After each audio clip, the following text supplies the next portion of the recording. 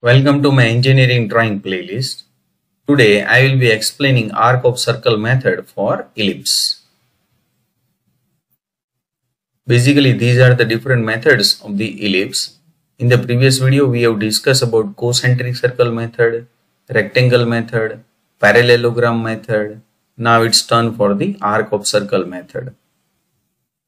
So let's start with the arc of circle method. This is the output that we are going to draw in this video. Let's see first of all the description. Draw an engineering curve by arc of circle method for major axis and minor axis are 100 mm and 70 mm respectively. Also draw normal and tangent at any point on the curve. Here you can see the name of the curve is not mentioned, but you know that if the major axis and minor axis are given to you, then definitely you will get the ellipse. So here this is the ellipse, that is your first answer that we are going to draw, and at last normal and tangent. Here you can see normal and tangent at any point on the ellipse. Now let's solve the problem step by step with the drawing instrument. Do you know any other method for the ellipse? Write your answer in the comment box. So this is the given description. First of all, draw the horizontal line that is exactly equal to the 100 mm. So here you can see 100 mm, that is actually your major axis. Now mark the midpoint of this major axis. So here you can see 50 mm. So mark it. So here you can see this is the midpoint. Now give the name as AB, that is the major axis, and midpoint of this AB, that is O. Now draw minor axis that is actually perpendicular to this major axis, and that is given to you as 70 mm. So here keep in mind that AB must be the bisector of this vertical line. That means 35 mm above of this AB line and 35 mm below this AB line. So here you can see 35 mm and here it is 35 mm. So here you can see 70 mm is the total length. Mark it as CD. So here this is major axis and this one is the minor axis. Now take the compass, set the radius that is exactly equal to OA. Here you can see. And next draw the arc with C as the center on AB line. On both sides, here you can see, so that you will get F1 and F2. Here you can see F1 and F2. So give the name as F1 and F2. Now you have to divide this F1O into 3 or 4 parts. It should not be exactly equal division, so you can take randomly 3 or 4 points. Now take compass, set the radius that is exactly equal to A1. Here you can see A1 is the radius. F1 center, draw the circle. So it is very simple. F1 center, A1 is the radius, draw the circle. Now with the same radius A1, now F2 as the center, draw the circle. So it is very simple step. Now next, set the radius that is exactly equal to B1. So once again B1 is the radius. Next F1 as the center, draw the arc.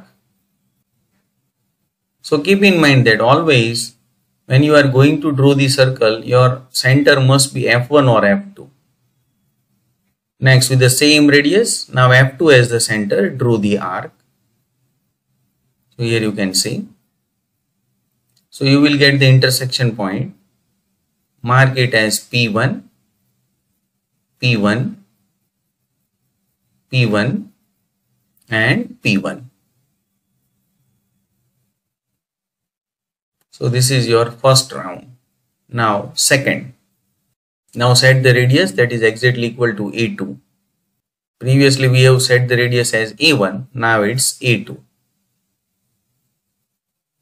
Draw the circle with F1 as the center.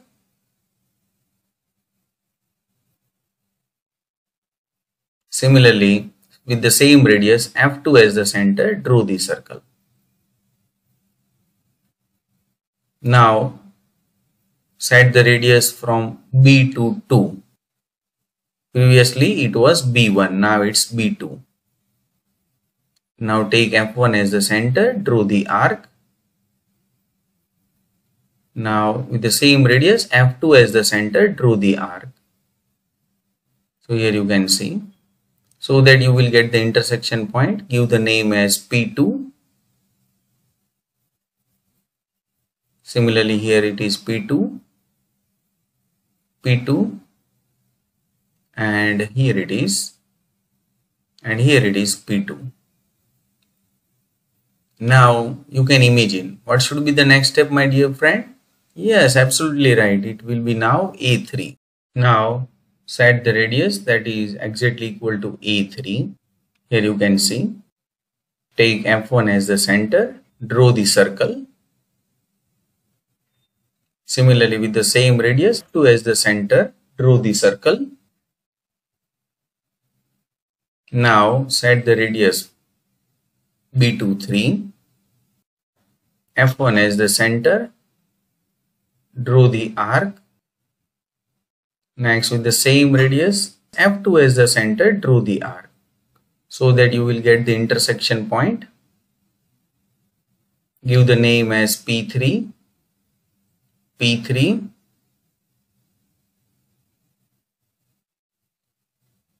P3, and here it is P3. Now join all the points by the smooth curve. Take care, it must be passed from the C, A, D and B.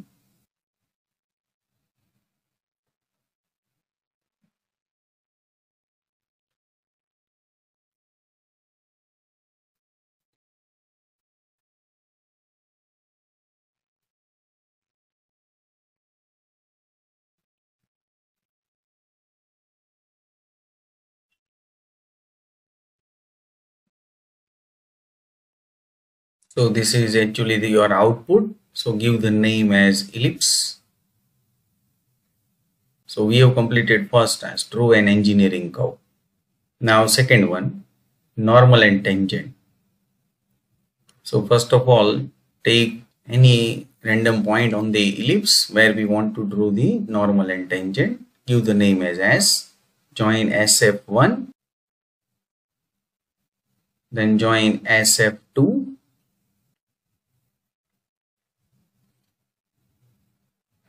Now draw the bisector of this angle F1 as F2 with the help of the protractor, or you can do with the help of the compass also. So take randomly any length, draw the arc with S as the center. So this is your 2 center. Now with the same radius, draw the arc with this as a center. Same radius, now this is your center, so that you will get the intersection point of these two arcs. Mark this point. Now join this S with this point, so that you will get the normal. So here this should be dark because of this is your output. Now perpendicular to this, so match this long line with this line, so automatically it will give you the perpendicular line. So you will get the tangent. So write down here, this is the tangent.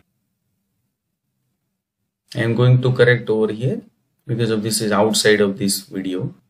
Write down here, this is the normal.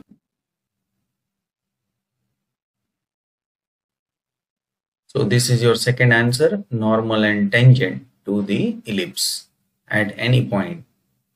Once again, keep in mind that this ellipse, normal and tangent should be dark and the remaining work should be as light as possible.